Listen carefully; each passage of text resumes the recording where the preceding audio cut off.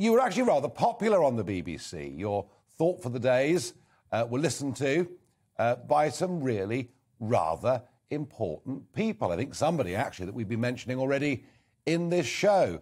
I understand perhaps even Her Majesty the Queen might have been one of your fans. Well, Her Majesty, bless her, came to Manchester about 15 years ago, and she spent the morning with the Jewish community, and she was presented to the president of the community and shook hands and said, "Is Rabbi Y.Y. here?"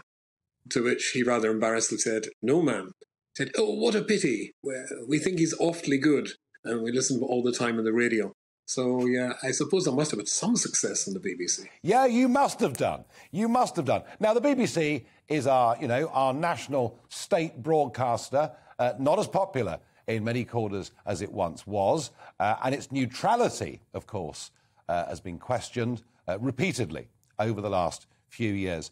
Just very quickly, tell us about this incident and the way that you feel the BBC reported it. Well, first of all, you're 100% right. The neutrality of the BBC is always up for debate. My 30 years there, it's club. It's a membership thing.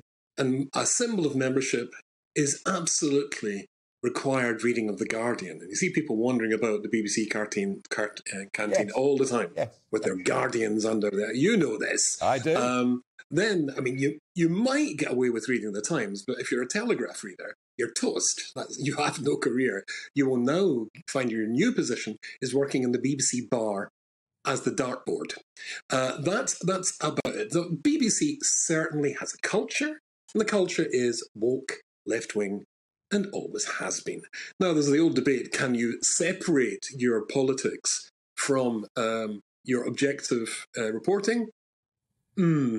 Not convinced. Well, no. I've been able...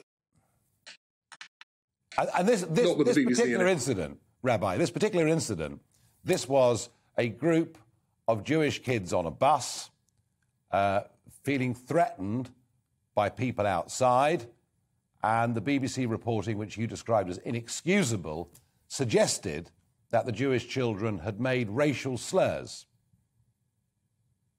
Yeah, even more than that, the kids celebrating a Jewish festival were on the pavement doing a wee bit of a dance, was surrounded by, and apparently as Muslim guys, giving Nazi salutes, F the Jews, Palestine. These are just a bunch of Jewish kids. Nothing, no, they're not Israelis. They're not Zionists. Nobody's interviewed them. They said flee on the bus. The guy started attacking the bus. The BBC first reported that there were anti-Muslim slurs from the kids, plural. They withdrew that, turned it into one claim that one of the kids made an anti-Muslim slur. This is after the guys are telling F you and Sieg Heil, etc. And this has been now analysed by a forensic voice expert who says that's not true. The BBC should have apologised, should have said we got it wrong, but it very rarely does. But in this case, it was critical that it did, because its relationship with the Jewish community is in tatters as a consequence. And having been there for 30 years, worked with some superb people, I had to say goodbye.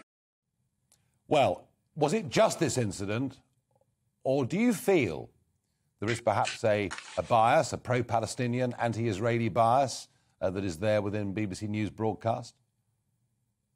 I don't think there's the slightest doubt of that one. You don't spend tens of thousands of pounds fighting the release of your own internal inquiry into your own that showed prejudice of exactly that type, unless it exists within the BBC. And having worked there for 30 years, I could give you many incidents that show that. However, these are very serious charges. You've said what you've said with great passion. You will be missed on the Today programme, but I'm sure you're going to pop up somewhere else pretty soon. Rabbi Rubinstein, thank you very much indeed for joining us. And the BBC, in response, have said, we are sorry to hear of Rabbi Y.Y. Rubinstein's decision, as he has always provided thoughtful and compassionate contributions to our programmes, which have been deeply appreciated by our listeners. Anti-Semitism is abhorrent, and we strive to serve the Jewish community and all communities across the UK fairly. Very, very interesting.